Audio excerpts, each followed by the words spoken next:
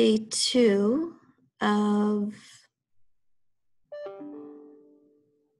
our inquiry synthesis project.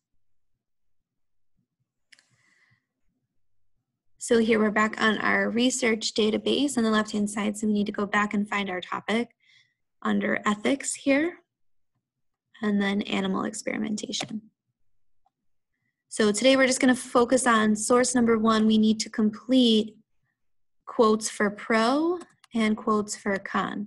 Notice the last option here highlighted in red means we can complete that for a higher grade. But because we're doing this video together, we're just going to focus on 2.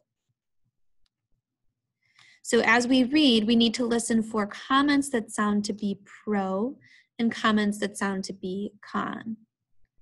So let's click on our first article here, testing drugs.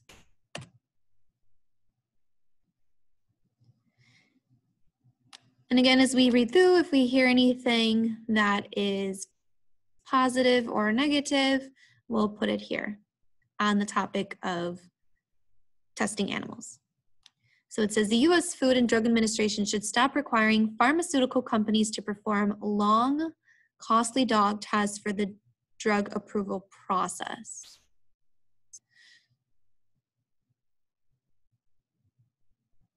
So here is, sounds like a pro, because it talks about how the process is too long and costly. So we're going to copy that, and we're going to paste it over here.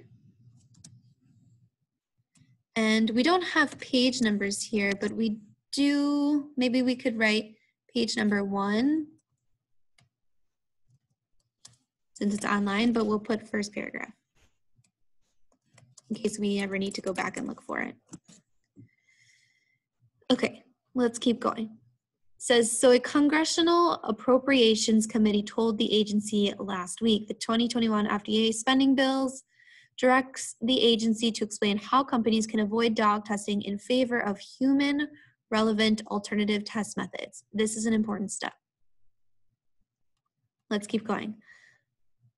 Common arguments against the FDA's dog testing mandate range from the heart-tugging that is inhumane to the shocking, that it has its origins in Nazi-inspired methods of experimentation. So again, here's another pro, that it's inhumane. It's based off of the Nazis. So let's put page number 1 again. This is the second paragraph.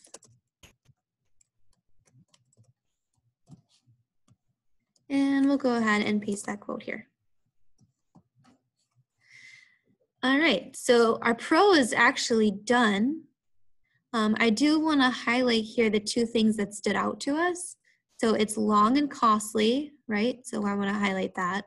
And it's also inhumane, Nazi-inspired. Okay, so now let's try to see if we can figure out some cons. Again, this probably seems more like a pro article, but there might be some cons. There's some reasons why people think it's okay to test on animals. Here it says animals also lack scientific basis. Okay, that sounds like a pro. The National Institute of Health reports that about 30% of drugs that pass animal tests are found to be toxic to humans, while another 60% fail because they are ineffective.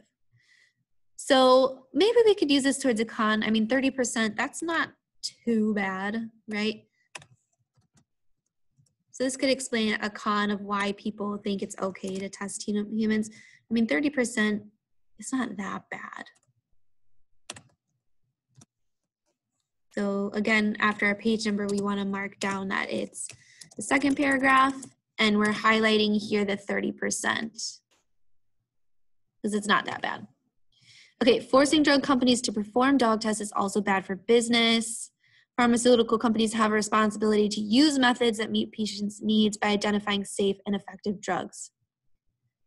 To be financially viable, they must balance costs with benefits. Tests on humans are the most expensive part of drug development.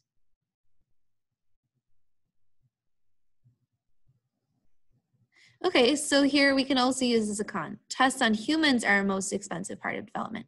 So perhaps testing on animals is a cheaper method to do so.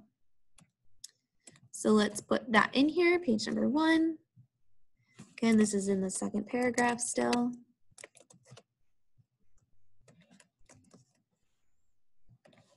And we'll paste that in there.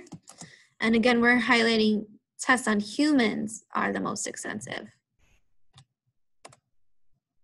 All right, so source 1 is done. We've got both quotes in there.